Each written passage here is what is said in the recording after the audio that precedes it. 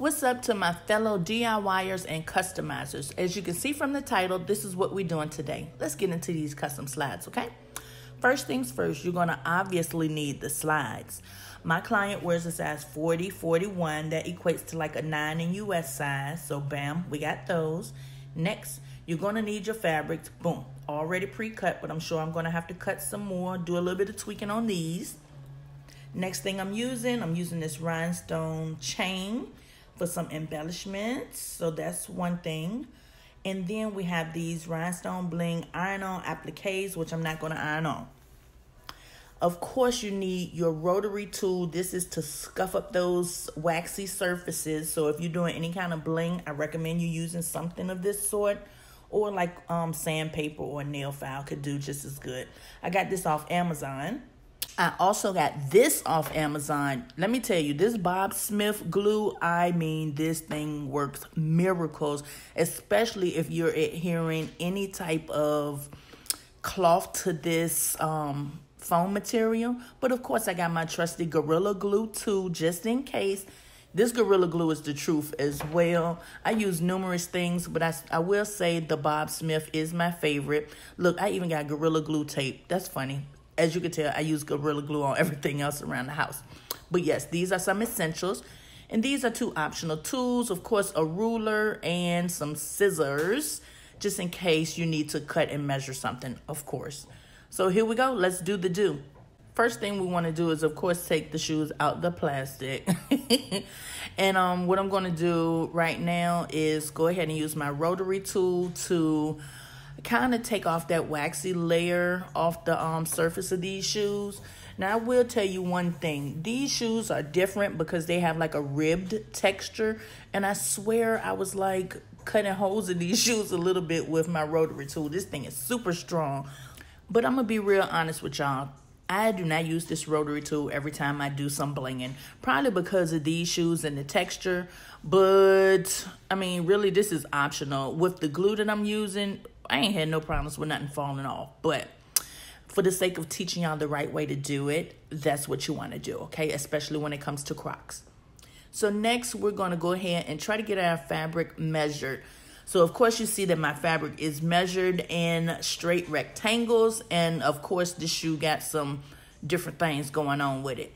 So what I'm going to do is cut a little bit off. Oops, I'm jumping ahead of the video. But this is where your optional tools come in. Your ruler, and I didn't say a pen. So, of course, you're going to need a pen. So I'm just going to cut a little bit off. This is about 1/4 of an inch just to give a little space on the top and the bottom ends to make sure when we do our bling, it fits right on in there just as it should. So let's do a little measuring. Okay, that's one. Okay, look like we're good right here. So let's move right along. As you can see, we have a little bit of excess here because I had the perfect rectangle and there. Plus the inside of this shoe, as you can see from the other one right there, it has like a little a hole in it. So we have to actually cut that out too. And I'm going to show you how we're going to do that.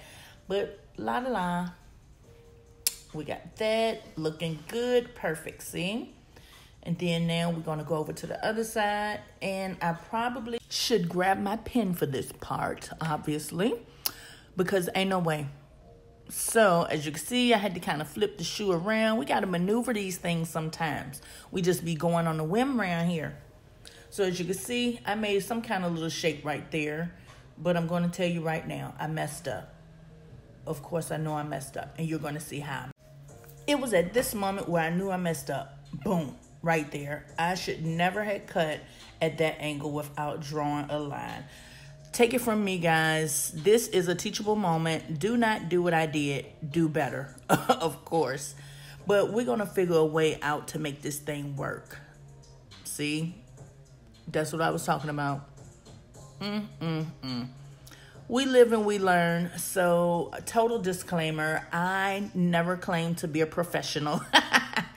I do this for fun, but I also do this for business. And I haven't gotten any customer complaints. So, I think I do very well. But I'm always striving to do better for the next time.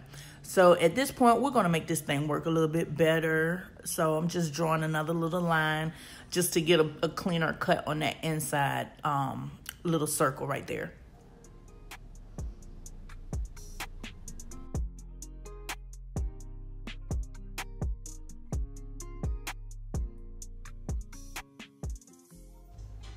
Ta-da! That thing looking good right there. I know you seen me doing a little bit of extra cutting and stuff, but I had to do what I had to do to make that thing fit. I hope I ain't messed up no more. But on to the next shoe. So of course, because the tedious process of cutting out the perfect shape has already been done, this part is easy because the only thing we have to do is mirror this / trace this on our other piece of fabric. Just make sure that you take your time with this and make sure that if you have a fabric like mine that needs a right side up, that you have it right side up and that you don't cut it out backwards either. Because trust me, I've done that before and we don't want to be wasting no fabric. This stuff already costs a lot to do. Plus our time, no way, honey. But as you can see, I'm just cutting it on out and this one should be just right. And it's not, but that's all good. I'm left-handed and I'm a Virgo, so you know that we are the masterminds at figuring things out, and we definitely gonna make this whole thing work out. So what I'm doing now is just making sure that I position my fabric with my leather in place, because we about to get into it with this Bob Smith glue. And if you don't know nothing about Bob Smith glue, you just need to know that whatever it goes on is gonna hold, like within seconds. So the reason I held it down was just because you definitely don't want your fabric or your leather shifting around before you even get it glued down. But just like that, it is glued in place, and it's only been like 5 seconds. I'm going to go on through and get this whole piece of leather glued down to this shoe. And this is just the way that I do it. I don't have any clips or anything, but I just use my hands to hold it down. Because this glue adheres so fast, it cures so fast, I ain't need all that extra stuff. But look at Bob trying to give up the ghost on me. Come on, Bob. I just need a little bit more. I don't think we're going to be able to finish this complete pair with this glue right here, even though I would love to. But no worries. I told y'all I got alternates, so we're going to work it out. Here I come out the cut with another glue. This is Crystal Glaze. This is generally used for mostly rhinestones and things of that sort when you're blinging out Crocs. I'm using it on my bling chain because obviously Bob Smith ran out on me, but that's okay. Crystal Glaze is definitely a really good glue to use whenever you're blinging out stuff. So if you get a chance to find it on Instagram, there you go. I think you just type in Crystal Glaze in the search bar and it should come up. But look how this is working out. I got my 2 rows of bling chain already added on there. So those is looking cute. But we got to do the top row. And then we have to work out these little problem areas, which they're not really problem areas. We're just going to figure something out on how we're going to make this thing work out.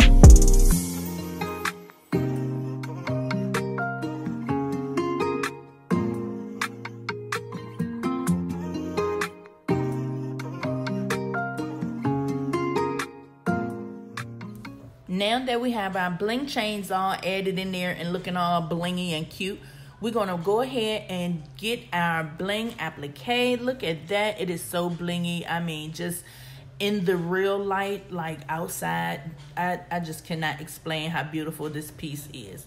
But we're going to go ahead and try to squeeze some life out this Bob Smith right here, because I need him to put this one on there. Okay, we got a little something. Like I said, this is an iron-on patch. You could use heat to activate it, but please, please, please, this is super important. Do not use any heat guns or anything like that around this Bob Smith glue. I made a mistake one time, and I tell you, my nose was on fire.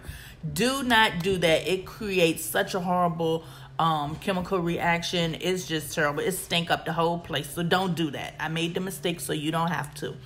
Now we're pretty much on our final step. So what I'm going to do is use these little multifaceted flat back. They're not rhinestones, but they are shiny, but they're just not blingy. Anyway, I got these from Hobby Lobby, so they'll be cool. They're gold in color, so they'll be cool to add into this to kind of fill in those miscut spaces that I had messed up on when I was cutting my leather. So, of course, using my crystal glaze again, because that's what she meant for. I'm going to just go ahead through here and put all these on there, and we're going to see what the end result look like.